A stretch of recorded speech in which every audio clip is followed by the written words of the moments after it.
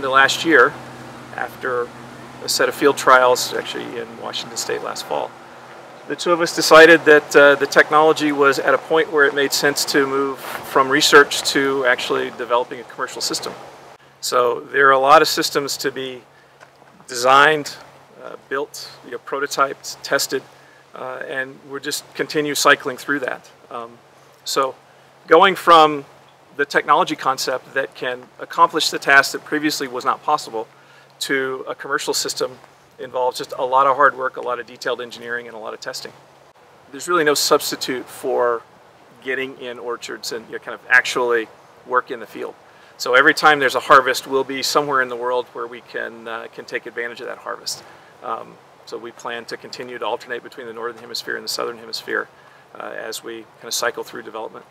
Robotic systems have a number of facets to them. One of them is the perception system, the ability to see apples, in this case, from leaves and trunks and twigs, and isolate them as individual apples and localize where they're at in the canopy. So that's the perception side, and then there's the manipulation side. Part of it is getting it off of the tree.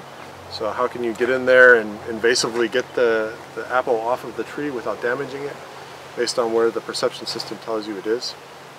And then beyond that, once you've got the apple, then how do you get it all the way into a bin without damaging it? So those are sort of the main areas where we've done some innovative work, and what we think has made the difference between being able to do it and not.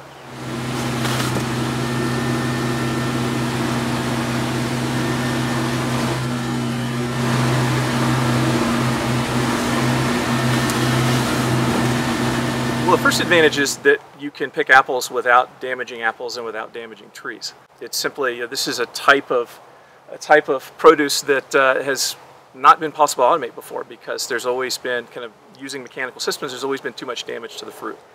We're using vacuum in a unique way to get apples off of trees, and then make sure that as we harvest it and get it into a bin, that it comes through unscathed. So we're still working through the steps to do that. So we're out in the orchards this fall. We'll be in Washington State for 5 to 6 weeks in September and October, harvesting in a number of different conditions, different types of orchards, different varieties of fruit. Our goal is to have a commercial system ready within the next 2 years.